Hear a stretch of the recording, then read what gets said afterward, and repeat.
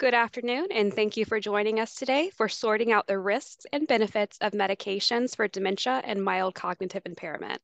My name is Ashley Hawes, and I'm the Director of Consumer Information here at Benjamin Rose Institute on Aging. This session today is being offered as part of the Administration for Community Living Alzheimer's Disease Program's Initiative Project, Expansion of Dementia-Capable Communities within Urban and Rural Settings in Ohio, using evidence-based and informed programming. Today's webinar will be recorded. During the webinar, you may submit a question at any time using the chat feature or Q&A button at the bottom of your screen. We do have staff monitoring the Q&A and chat to convey any questions you may have to our presenter during the Q&A portion of the webinar and to answer any technical questions that you may have. You can turn on captions by selecting Live Transcript, which is the button with 2 C's at the bottom of your screen. We are conducting an evaluation of our dementia education sessions as part of this project. You should have received an email with a link to the pre-session evaluation questionnaire, which also contains further information about the evaluation. If you did not have a chance to complete the pre-session questionnaire, we ask that you please complete this now using the link provided in the chat. By doing so, you are helping others in your community. Your responses and feedback will be used to show the impact of programs like these and to improve the tools and resources provided to individuals living with dementia and the people who support them. I now have the pleasure of introducing our speaker for this afternoon's presentation, Ms. Sue Fosnight. Ms. Fosnight is a clinical lead pharmacist in geriatrics at Summa Health in Akron, Ohio, with a joint appointment as a professor in the Department of Pharmacy Practice at Northeast Ohio Medical University, NeoMed. She trained at Ohio State University and is certified as a pharmacotherapy specialist and geriatric pharmacist specialist. Ms. Fosnight is a member of interprofessional teams that provide care to geriatric patients both in and out of the hospital. She has been awarded the National Excellence in Geriatric Pharmacy Practice Award by the Commission for Certification in Geriatric Pharmacy. She has also been a finalist in the American Society of Health Systems Pharmacist Safety Award for the project Preventing Delirium and has been awarded the Ohio Society of Health Systems Pharmacist of the Year Award. Please join me in welcoming Ms. Fosnight. So hello, everybody. Thank you for joining us today. I am going to be talking about medications that we use to treat both dementia and mild cognitive impairment. So I'm happy you can all be here with me. What we're going to talk today about, what I hope you'll know by the end of this presentation, is to be able to identify medications used to treat dementia and mild cognitive impairment. You should be able to describe the stage and type of dementia where each medication is used, summarize the benefits and risks of each medication, explain tips to optimize medications, and finally, we're going to discuss new medications that are close to being marketed for dementia and mild cognitive impairment. And I'll tell you how I chose those medications. All right, to get started with, I wanted to start talking a bit about the fact that we have some new names for both mild cognitive impairment and dementia. And I have new in quotation marks because they're not that new. They've been out for several years, I think more than several years actually. So what we talk about as mild cognitive impairment, the official name for it is mild neurocognitive disorder. Dementia is now called major neurocognitive disorder. And as I said, not many people use those official names, so I chose to go with mild cognitive impairment and dementia as I'm talking today. But in case you are reading information and see it referred to as something else, you'll know that it is the same thing. All right, let's see. There we go. My next slide didn't want to come on. All right, so talking a little bit about the symptoms of dementia.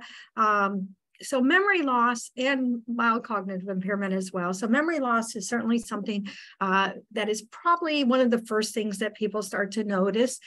We can see impaired judgment, planning, and in organizing, so might appear as people having trouble with keeping up with their finances, impaired learning, and all of those are fairly common things that we see with either mild cognitive impairment or mild dementia as symptoms. Now, as dementia progresses, we may see more severe symptoms or more serious symptoms such as loss of language, loss of ability to identify objects, impaired ability to carry out motor activities despite still having good motor function, trouble with swallowing, bowel and bladder incontinence, and inability to care for themselves. We also can see some personality changes, some anxiety, depression, disorientation, confusion, hallucinations, wandering, and disruptive behavior. So you can see in the full course of dementia, there are many, many symptoms that are possible that can happen. Certainly all of these don't happen to everybody. And then another consideration is that there are other disease states that can also have these types of symptoms as well. So having these symptoms don't necessarily mean there is a dementia diagnosis. Some of the most common ones are depression and delirium or other things that happen that have similar disease states. Now, I wanted to just let you know a little bit of the difference between mild cognitive impairment and dementia.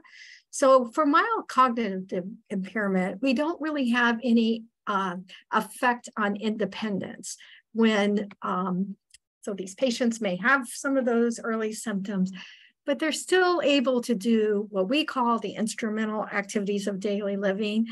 Those instrumental activities of daily living are a little bit different than what I know some of you probably know, that there are activities of daily living as well. Those are things like bathing, dressing, walking, toileting, and eating. These instrumental activities of daily living are what we're really looking for with dementia. And those would be managing finances, shopping, cooking, managing medications, doing housework, driving, using the phone. So if we see impairment in those type of things, then this would be a dementia rather than a mild cognitive impairment. So the testing for the mild cognitive impairment and dementia may end up being the same score, but we would end up looking also at these activities to decide if it has moved on to dementia or if it's mild cognitive impairment. And dementia is really an umbrella term, which just means that dementia is a term that covers a lot of different types of dementia. I have the most common types, but this is not all inclusive. Certainly Alzheimer's disease is our most common type of dementia. And likely because of that, that's where most of the research is really focused on Alzheimer's dementia. Vascular dementia often occurs after a stroke occurs or a patient with cerebrovascular disease. Lewy body dementia and Parkinson's disease dementia. There are a lot of people that feel that those two dementias are the same thing. Lewy body dementia is what we call it when the dementia symptoms occur before the Parkinson's disease symptoms. And Parkinson's disease dementia is if the Parkinson's disease is in place for about a year before the dementia symptoms. Frontotemporal dementia is another type of dementia. It's one that's particularly hard to treat. Our traditional medications don't work very well for it. And then we also have what we call reversible dementia. And reversible dementia is usually caused by B12 deficiency. It might be caused by a thyroid deficiency. And sometimes medications, and we'll talk about that in a minute a little bit more, can also cause that reversible dementia. And I did want to stress that oftentimes we see more than one type of dementia present. Next, as we start to before we delve into the medications, I want to talk a little bit about the different stages of dementia. And this is important as we talk about the medications because not all the medications work for all the different stages of dementia. So we do have mild, moderate, and severe. And we can determine that by doing testing that will show us exactly. And these are generally oral tests that are done that show us what stage the patient is in. All right, now this slide is a little bit more complicated, so I don't know how many of you are interested in actually the mechanisms of the medication, but I thought I would put a little bit of this in. So I want to start out with Alzheimer's dementia. And as I said, that Alzheimer's dementia is the one that has been the most studied.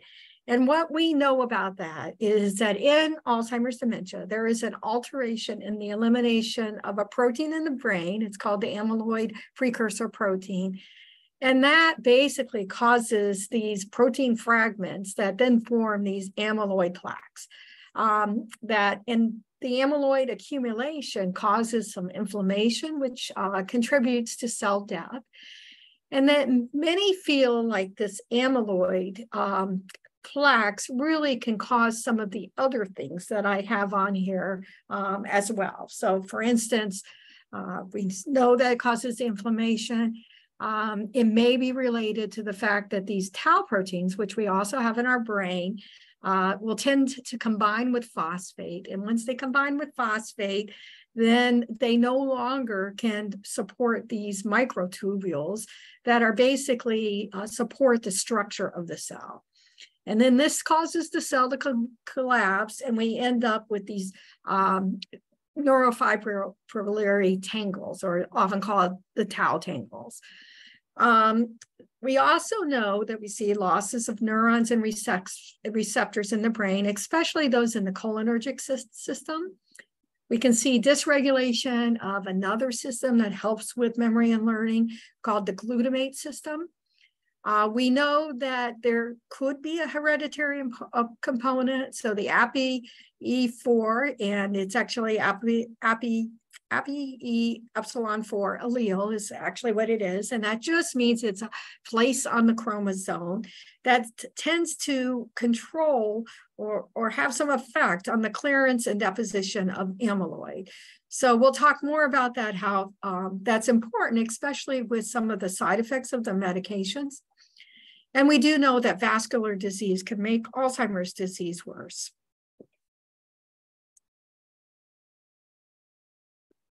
Having a little bit of delay in my slides advancing for some reason.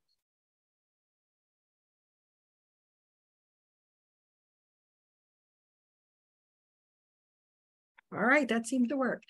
All right, so I just wanted to give you a little bit of diagrams. I don't know if, I know I'm more of somebody that learns better with pictures, so I'm sure there are some on here.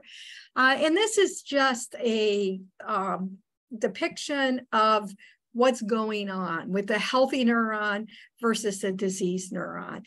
And I would say there's the tau proteins and the microtubules are intracellular, while these amyloid plaques are outside the cell, but I think it's a fair representation of what's going on. And you can see with our healthy neuron, and we have the cell here, and with the neuron, you can see the microtubular dissociation, so it's just starting to unravel.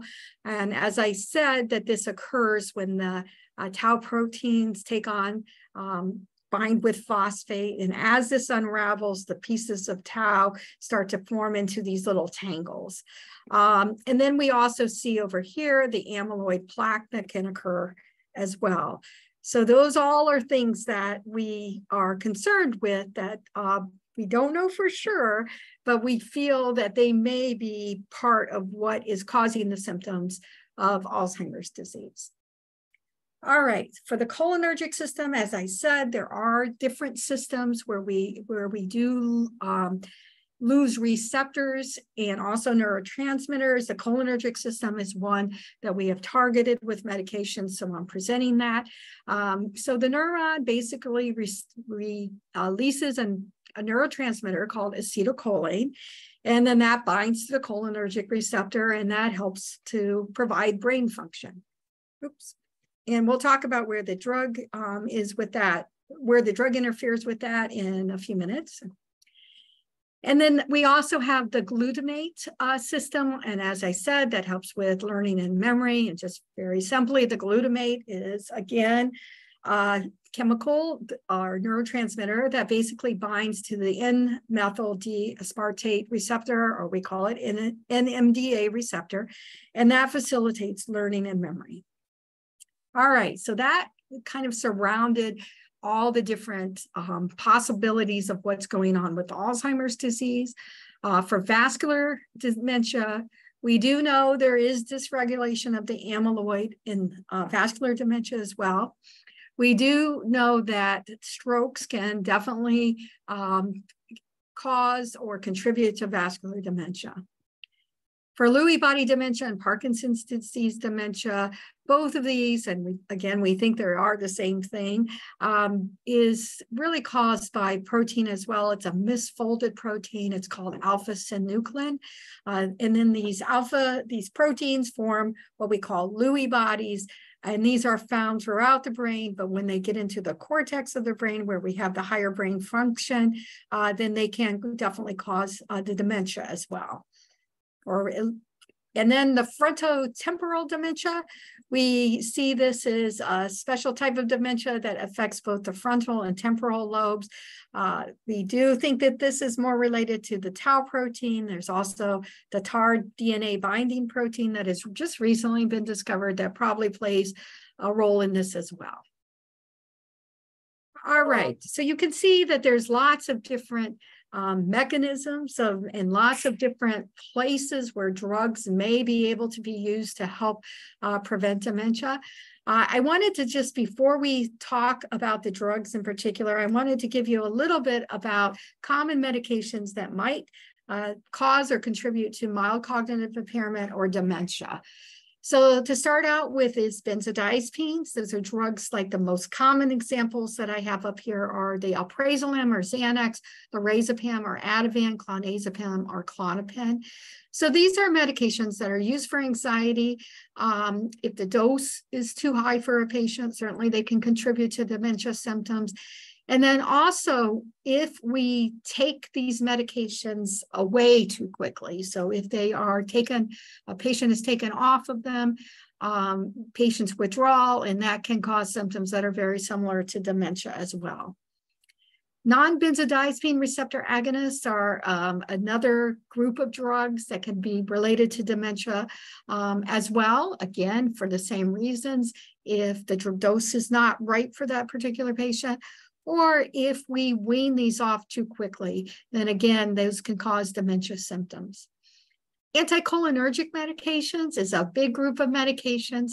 Most of these are older medications. There are a lot of medications that do hit the cholinergic receptor, and as that is the receptor that uses acetylcholine. So it is a receptor that has been looked at as possibly being associated with dementia. So we certainly want to stay away from these products in our patients that have either MCI or dementia.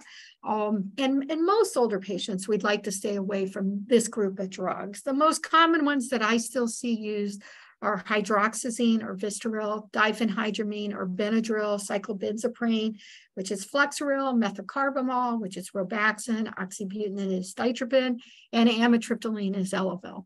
And all of these, where I gave you the actual, both the generic name and the brand name, they have multiple brand names, but I listed the one that's most common. And then lastly, pain medications when the dose is too high. So certainly we want to keep our patients out of pain, but we have to be careful with the pain medication dosing. Oftentimes can cause those dementia types of symptoms if the dose is too high. And honestly, almost any medication that affects the central nervous system, so that gets into the brain, if the dose isn't right, that those medications can also cause some issues. Now, I do want to put this warning on that we should never stop these medications without checking with the prescriber first. And many of these medications have to be slowly weaned, so we don't want to do a sudden stop. All right, before I get into the medications, did anybody have any questions that they'd like to ask? We did have a couple of questions that came in related to medication, Sue. Okay. So there were a couple of questions about specific medications. So one was about melatonin. Could it increase the likelihood of dementia? And related to that, could gabapentin cause memory problems? Okay, those are both excellent questions, and I think this is a good time to cover that. So melatonin, both melatonin and gabapentin do get into the central nervous system. So both can have that possible dementia if the dose is not correct. Melatonin in particular is something that has actually been shown to decrease dementia or actually decrease delirium. So melatonin is one that I feel is safer for our older patients with dementia rather than some of the other drugs that we can use for sleep. So it is one that normally in our practice we would start out with. You do have to be careful about the dose, and with melatonin, it's not available as a prescription product. So you always have to worry about that it's coming from a reputable manufacturer. I always recommend the USP branded manufacturers. So making sure that that means that they go and submit their medication for review and basically for analysis to the FDA. So a little bit better for that. Gabapentin is a medication, I think, that as long as the dose is okay, that many patients can tolerate, but it's one of those medications. It's primarily used for pain these days. And just like all pain medications, we have to be careful of the dose. All right, well, thank you for those questions, and I'm going to keep going, and we'll take more questions in a few minutes. So I wanted to start out with which medications are approved for mild cognitive impairment and then for the different stages of dementia. So starting out with mild cognitive impairment, we only have one medication class for mild cognitive impairment at this point, and that is the anti-amyloid monoclonal antibodies. That contains Leqembi or lecanemab, which has full FDA approval now, and then also Aduhelm or aducanumab, which has basically an expedited FDA approval. And we'll talk more about what the differences in those FDA approvals would really mean for patients. Next, we have for mild dementia. So for mild dementia, we do have those anti-amyloid monoclonal antibodies. And then we also have the acetylcholinesterase inhibitors. And remember, those acetylcholinesterase inhibitors are drugs that have been out probably the longest for the treatment of dementia. So those include donepezil or Aricept, rivastigmine or Exelon is the trade name. And then galantamine is really only being manufactured as a generic at this point. We also have moderate dementia. So for moderate dementia, on top of the acetylcholinesterase inhibitors, we also have the N-methyl D-aspartate or NMDA receptor antagonist. And it really is a partial antagonist, and that medication is called memantine or Namenda. And then finally, for severe dementia, it's the same as for moderate dementia. We have the acetylcholinesterase inhibitors and the NMDA receptor antagonist memantine. So one of the things that you may be thinking is, why don't we use these drugs why are they just focused on these different stages? I will say that the acetylcholinesterase inhibitors have been tested for mild cognitive impairment, and they have shown that they do not have an effect.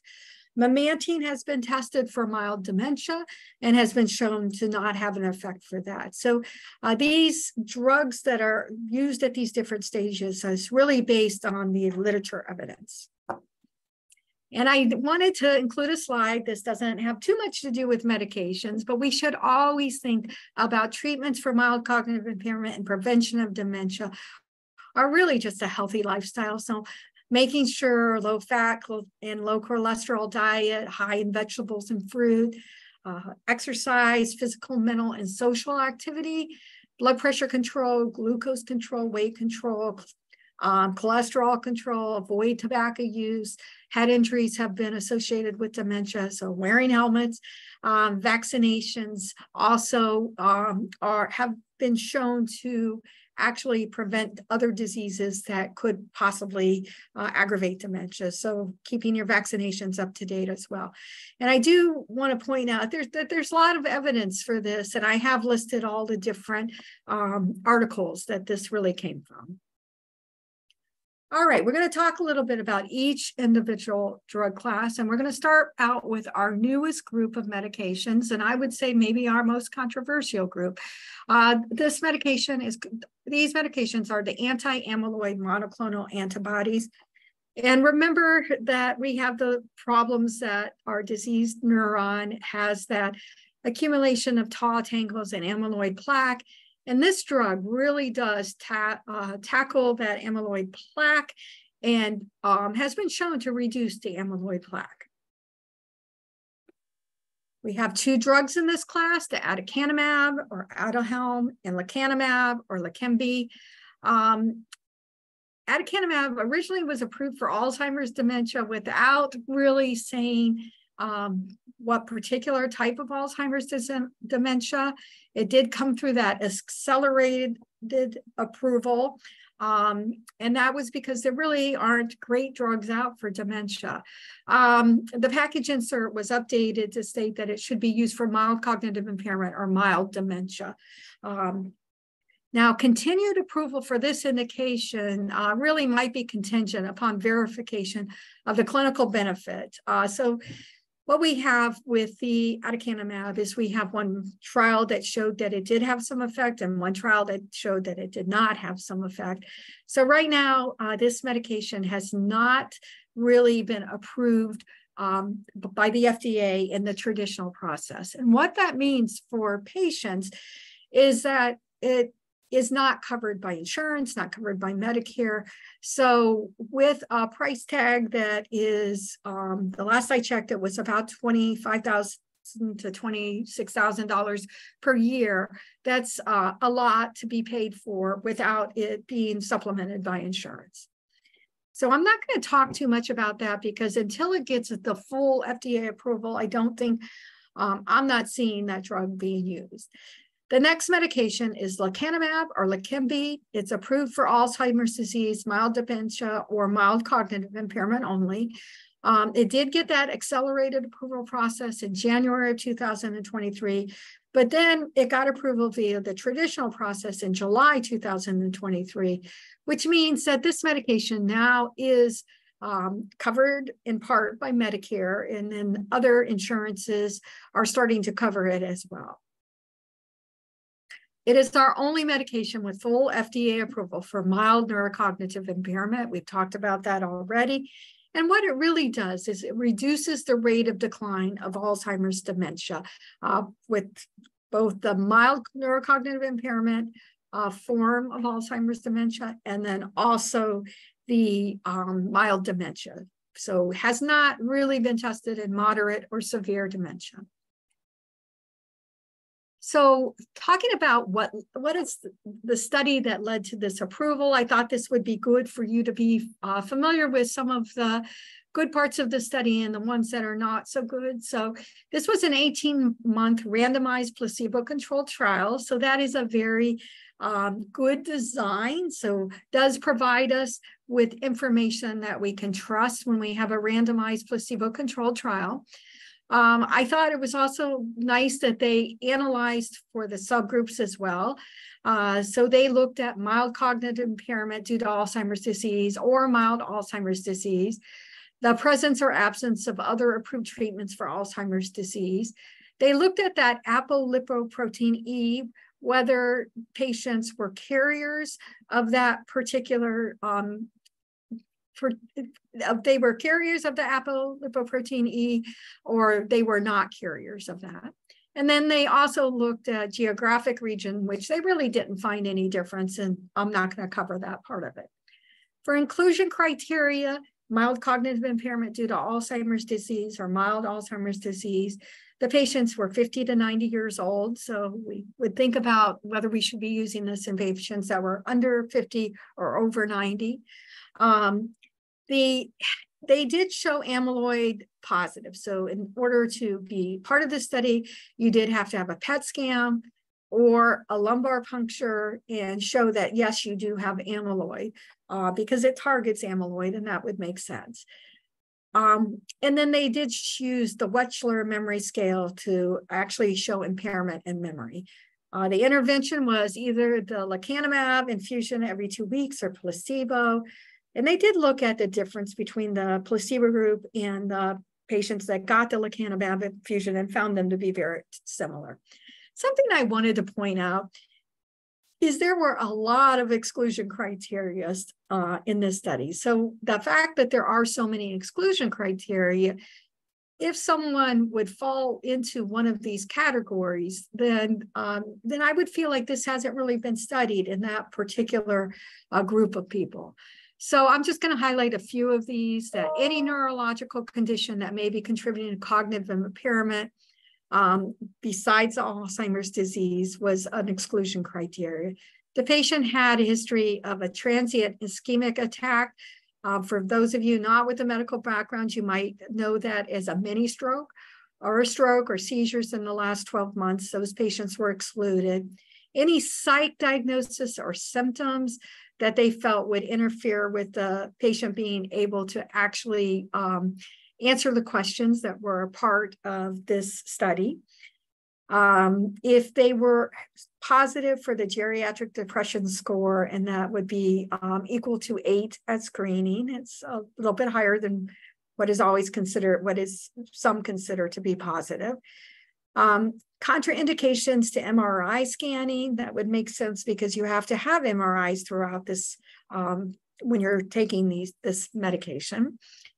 So evidence on the MRI of other clinically significant lesions. And when we go, let's see, doesn't want to go to the next slide again. Okay, here we go. And then other significant pathological findings on the brain with MRIs at screening. And I'm going to skip through a couple of these because I don't think they're as applicable, or they're just kind of, we do know that you wouldn't take it at that time. So subjects with a bleeding disorder that is not under adequate control, including a low platelet count. So they excluded those because one of the study of the adverse effects can be some what they call microhemorrhages that can occur in the brain. So if they have a low thyroid stimulating hormone, that needed to be corrected before starting the drug, and then abnormally low serum vitamin B12 levels. And as we talked about before, these are what's considered to be part of the reversible dementia. So we want to get those done, taken care of as well. All right. Also, if the patient did score positive for they used the particular kind of suicide severity suicide screen called the Columbia Suicide Severity Rating Scale.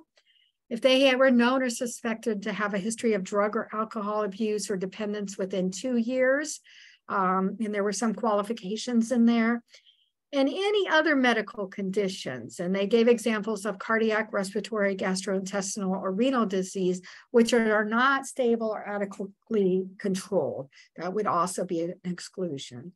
So we ended up with a total of 26 exclusions.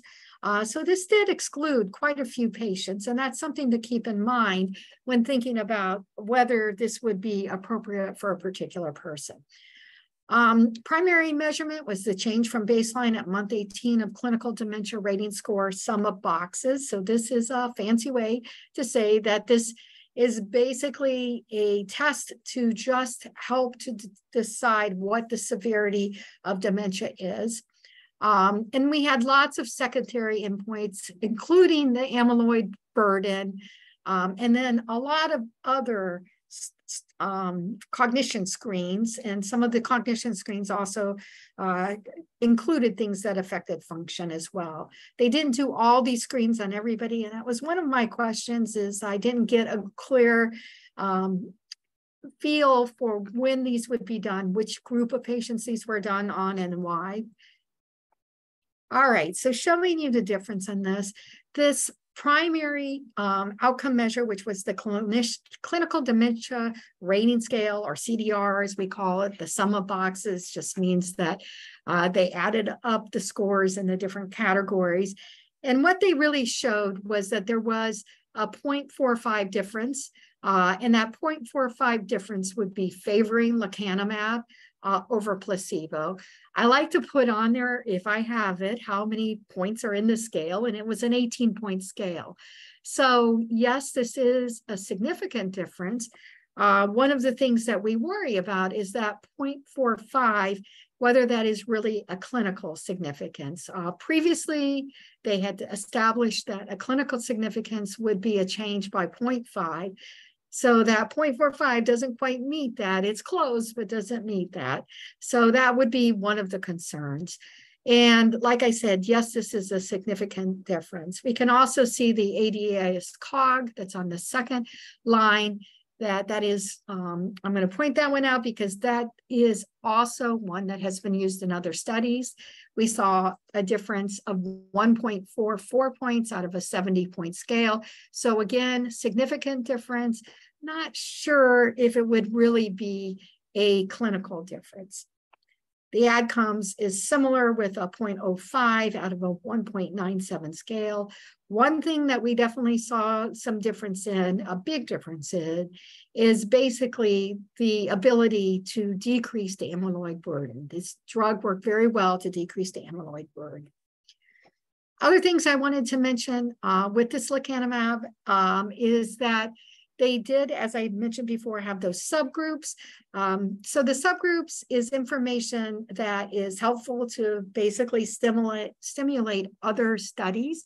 But some of the things that we can see from this subgroup is that basically those patients that were taking symptomatic Alzheimer's disease at baseline had more of a difference in that primary, the CDR SB was the primary outcome than those patients that did not.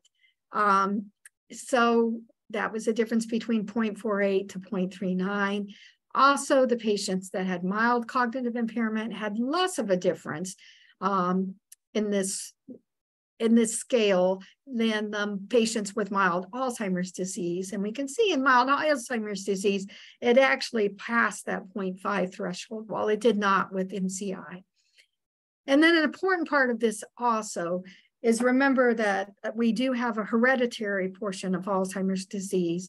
And they found that those patients that were non-carriers of the gene, the ApoE4 gene, actually did show more of a difference than those that actually were carriers. So we would hope that the patients with carriers, so those are patients that would hope we can find a drug that would work for them. But in this, we really showed that that didn't work as well in the patients that were carriers. All right, another part of the issue with these medications is I want to talk about the amyloid-related imaging abnormalities. So we have, and this is basically something that is really unique to this class of medication. So as this is getting rid of the amyloid, it seems to be causing these amyloid-related imaging abnormalities. And this is something that you would see on an MRI. They have, for lecanemab, they called it area hemosiderin, which are basically referring to these little microbleeds that can occur in the brain. And then they also have area E, which is area edema, which refers to swelling that occur in the brain. So the symptoms of the area are headache, confusion, visual changes, dizziness, nausea, and gait difficulty. And then they say that you can also get seizures, stroke symptoms may also occur. So these are very concerning, these amyloid-related imaging abnormalities. We also can see infusion-related reactions. These mostly are not reasons that, that you would not be able to take the drug, but some type of an infusion-related reaction can occur in about 1 out of 5 patients. We can see headache, cough, and diarrhea. So I want to spend a little bit of time about this area E's, because I think both the area E and area H are issues that are important to be aware of. So this area E is edema. And it does also have some effect. With the patients that are non-carriers, we can see that it's a much lower incidence than those that have one of the ApoE4 alleles on their gene. And then patients with two ApoE4 alleles on two different genes, you see that it's even higher. For placebo, we do see that we see some issues that are higher also when we have those two genes that have the ApoE4 allele, but nowhere near as high as what we would see when lecanemab is given as well. And then for ARIA-H, we can see also a similar situation where the non-carriers have less incidence than the patients that actually have that ApoE4 allele on their genes. Mortality was lower with lecanemab. Infusion-related reactions we already talked about. Headache occurred slightly more than placebo. Dizziness occurred just very slightly more than placebo. So other than the ARIA, I would say the side effects of lecanemab are fairly manageable, but ARIA is a big issue. Other considerations with lecanemab is it's 1 hour infusion every 2 weeks. It has to happen at an infusion center.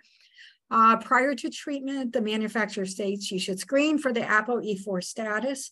So this would basically be a genetic test that would be done, confirm the presence of amyloid beta pathology, so PET scan or lumbar puncture, and have a prior to treatment MRI. During therapy, the MRI has to occur before the 5th, 7th, and 14th infusion. And this is really to monitor for ARIA. And if there's symptoms of ARIA, then the more MRIs would be done. So we would just want to make sure that we weren't having any problem. Cost of Leqembi is $26,500 per year. 80% of that is covered by Medicare. I'm not sure if all the testing will be covered or not. And I am seeing more and more insurances picking this up, but not sure if all insurers will be covering this. So some tips to optimize use for Leqembi would be to check ApoE4 status to help inform decision prior to use.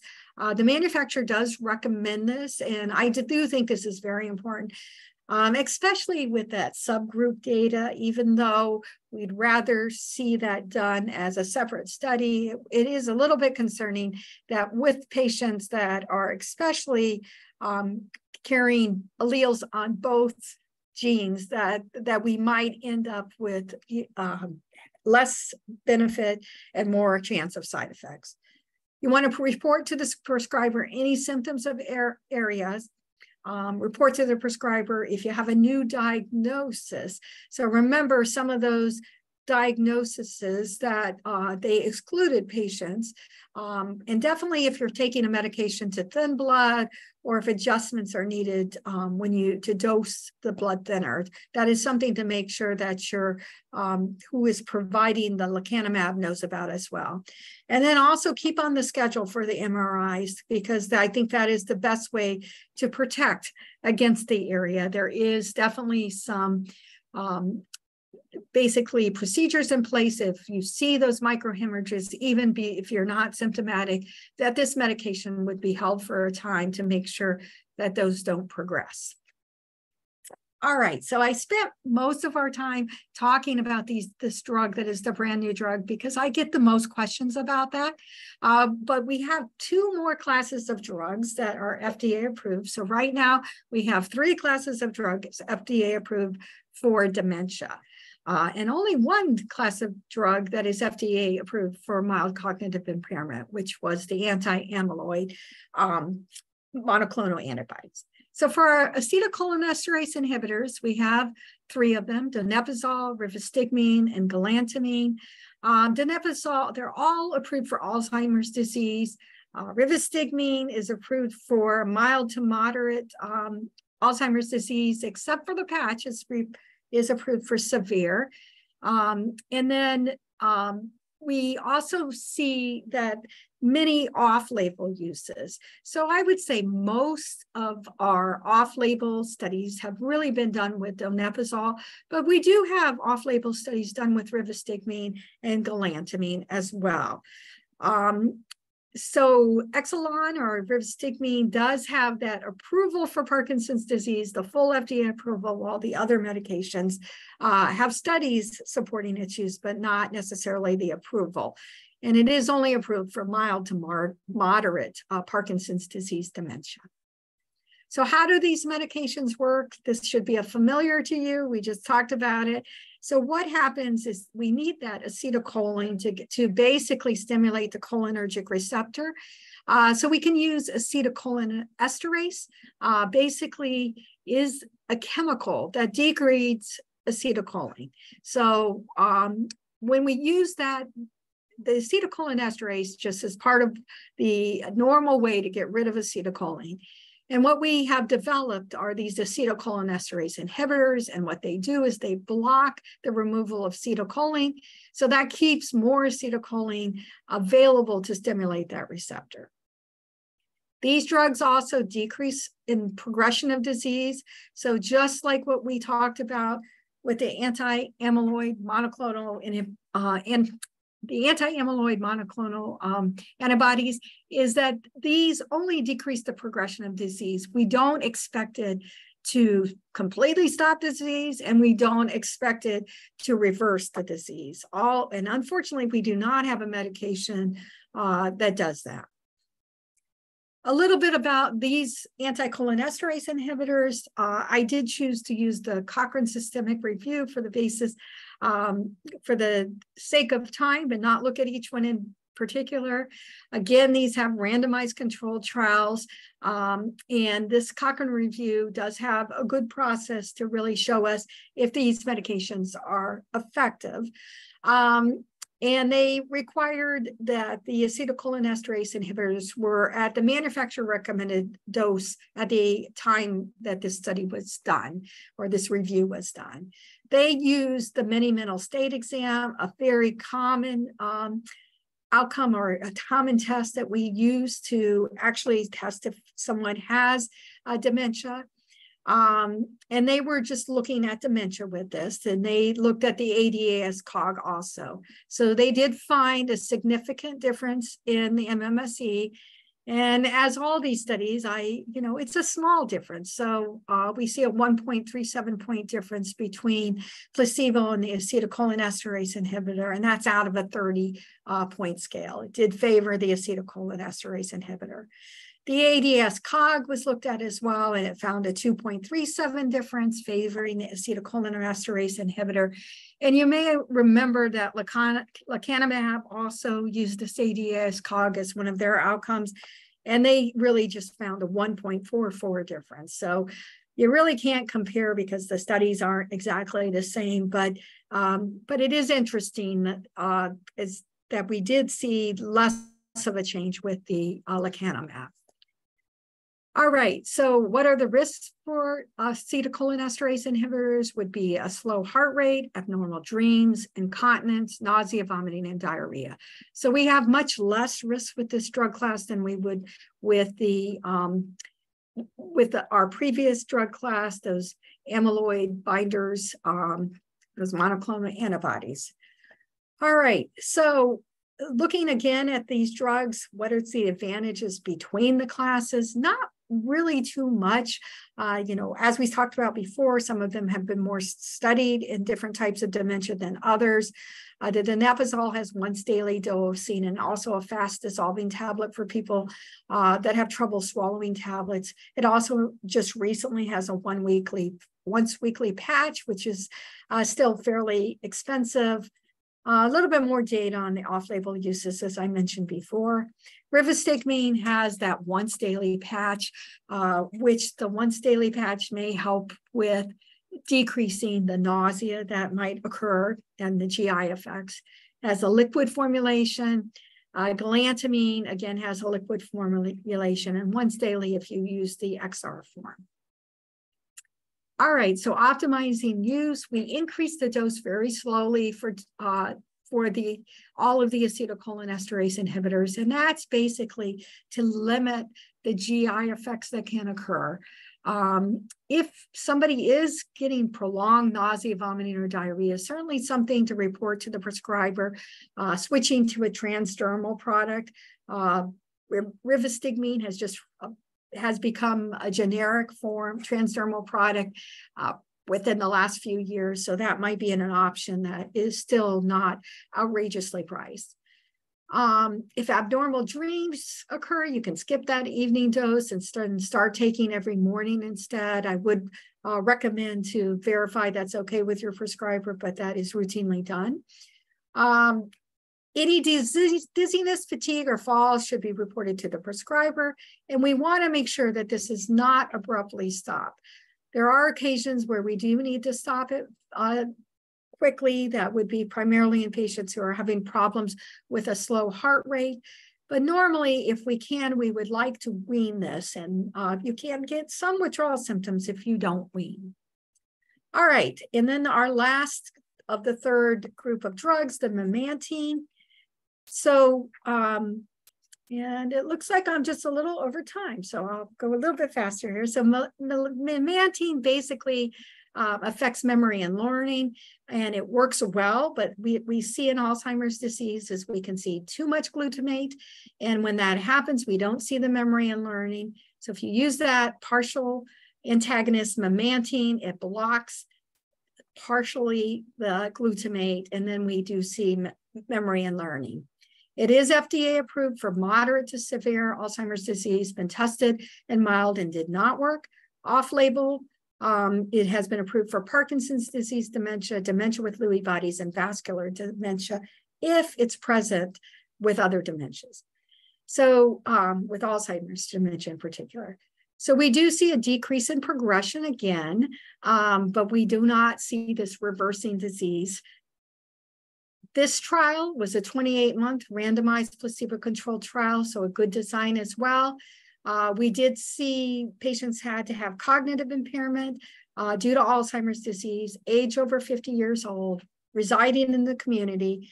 So that one test, the MMSE, that measures cognition would be 3 to 14, and then several other memory type of test, memory and function, that they needed to achieve a certain amount on.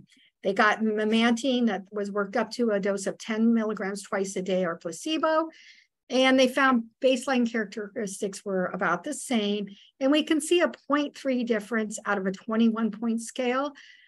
So again, not definitely significantly different, but we wonder about clinically different as well. The memantine, if the dose is increased too quickly, or if the patient's renal function decreases, we might end up with worsening confusion with the memantine. So optimizing use would be to contact the prescriber if worsening confusion occurs soon after starting it. The dose should be weaned up, increasing the dose each week to minimize side effects, and you should not abruptly stop this at all possible as well. All right, so briefly talking about those closest to marketing, donanemab. Donanemab is another anti-amyloid monoclonal antibody, maybe more efficacious than lecanemab. I know I talked a little bit about, it did look at the clinical dimension rating, sum of boxes, and it did meet that 0.5 change that we think is clinically significant. So it may be more effective. It's dosed by infusion once a month. The ARIA is reported slightly higher. We actually had 3 deaths out of the 850 patients receiving the donanemab that were felt to be treatment related. And I just put the MRIs because I don't think their screening on MRIs was really that different than it was for lecanemab. But it does seem like these ARIA reported effects are happening more often. Masitinib is basically a different type of drug. It's a tyrosine kinase inhibitor. These types of medications have been used for cancer treatment in the past. It inhibits the inflammatory cells. They have one study that shows a 2.15 point favoring the masitinib over placebo. But they plan a confirmatory study. It's taken orally, so that's definitely an advantage to be able to take orally compared to our anti-amyloid products. Adverse effects, you can get a very severe rash. So a Stevens-Johnson's rash is for those that are medical on here. You can get pneumonia, a decrease in neutrophils, which will basically set you up to be more prone to get infection. So the serious adverse effects occur in about 12% of the masinimab group and 20% in the placebo group. All right, so I'm sorry to go a little bit over time, but I will take any questions that you have now. Thank you, Sue. We do have time for about one question really quickly. The questions that we aren't able to address today, we will email out to those attendees the answer. So don't worry, you will still receive an answer to your question.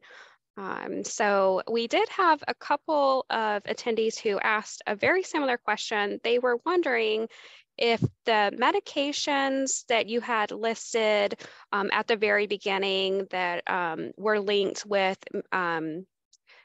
causing the symptoms of dementia, if the medications were stopped, would the symptoms disappear, or would they have to or would the medications cause permanent repercussions?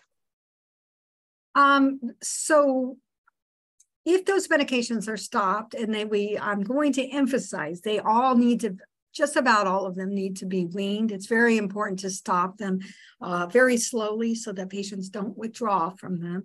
Then we would expect for those symptoms to get better.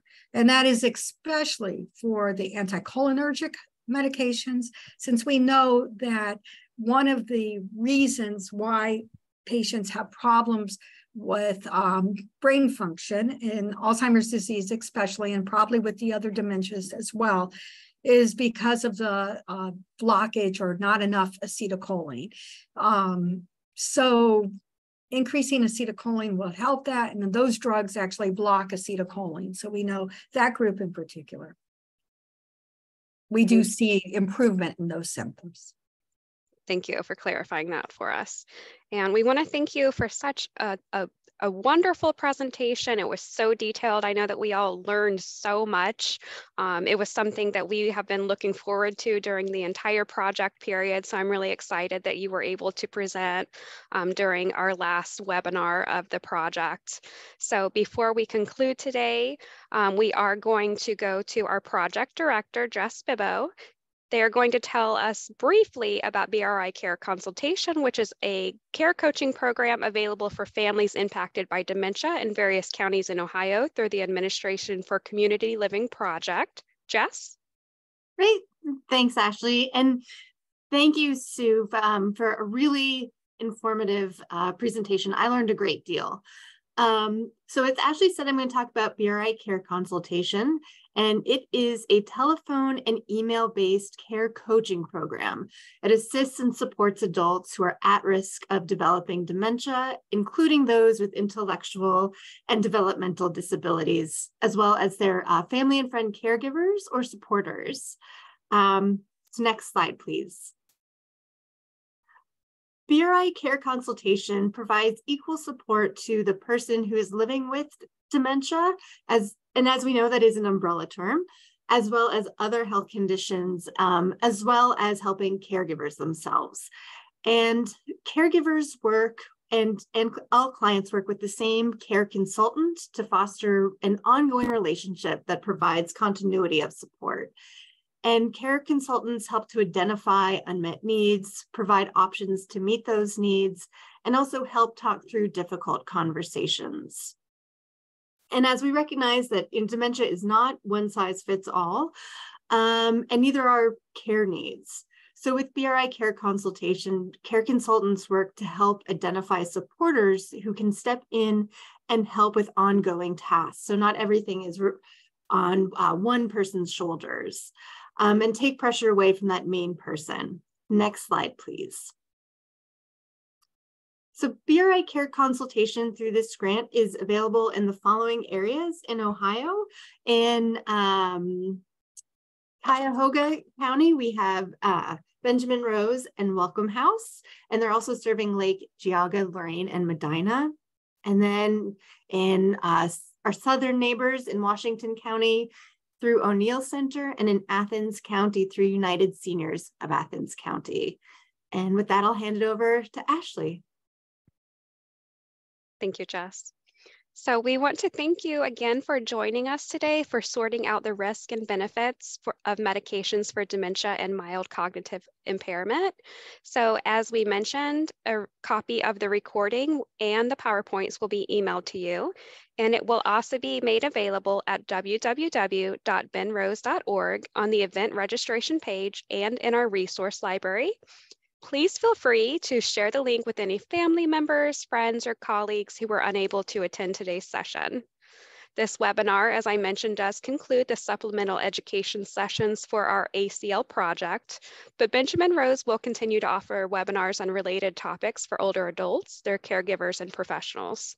Please keep an eye out for information on our upcoming advocacy series webinar that will be discussing the 2024 outlook of policies related to aging.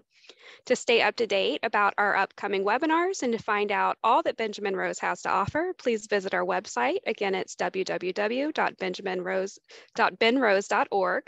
In the chat, you will see a link to a post-session questionnaire. You will also be receiving it in the email sent later today. We ask that you please complete the post-session questionnaire within 1 week following today's session.